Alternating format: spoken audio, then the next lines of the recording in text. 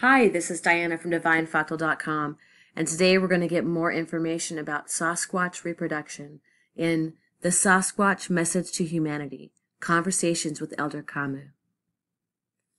Chapter 13. There are several reasons why we rarely, but sometimes, select one of yours to interbreed hybrids.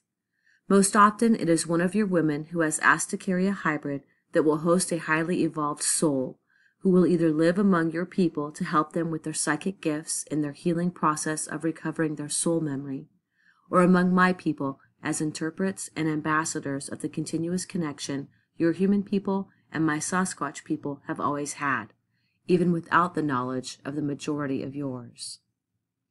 In some other cases, even more rare and less occurring in recent times, one of your men is selected to provide his lineage to my people in order to keep our different genetics compatible and evolving in parallel development. Having suffered from genocide for ages, the genetic pool of my people has been dramatically depleted and reduced to extreme consanguinity.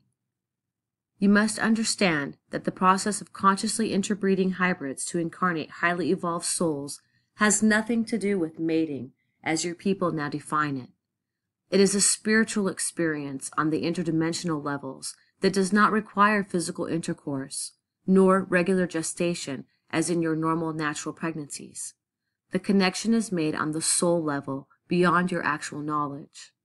Your geneticists have discovered with amazement that we normally select human genetic additions to our own DNA from small tribal and remote populations very distant from each other.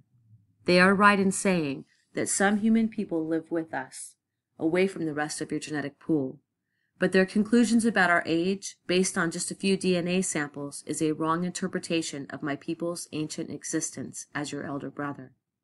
What their studies omit to notice also is that the humans we carefully select to interbreed hybrids with come from populations and regions that have kept honoring my people and the ones found ready to contribute to the evolution of interspecies spiritual relations are the ones gifted with the necessary psychic abilities, often due to Sasquatch ancestry in their lineage.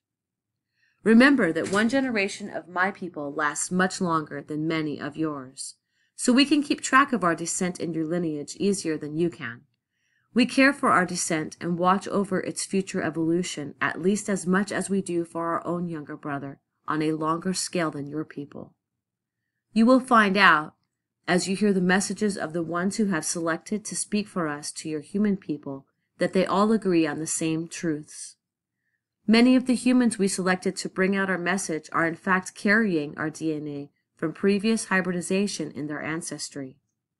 Remember that your own great-great-grandfather and his twin brother were found as young orphans in the wilderness of the Northwest Territories and adopted by native trappers from further south, chosen to raise them. There is much more we want to share with your people, our beloved younger brother, that will require time and space to transmit through our telepathic channels. What we want to emphasize overall is the need for your human people to reconnect with the wisdom of your soul and realign with the intelligence of your heart, reactivate your genetic star seeds and soul memories, recover your psychic abilities, and evolve collectively into a higher spiritual consciousness, a civilization of the soul. We ask for your help and cooperation in reestablishing the natural cosmic order on this home planet, and in bringing a peaceful spiritual civilization of the soul, respecting the rights of all living creatures. Such a shift of consciousness in the human soul is desperately needed on this dear home planet your people and mine share with many other life forms, for the well-being of all living souls, and for the continuity of this great spiritual evolution process you have been part of with all life forms on Earth. This is the end of chapter 13. Come back soon for the incredible next chapter. This is Diana from DivineFractal.com, and until next time, remember, be fearless, fill your heart with love, and create art. Love you guys.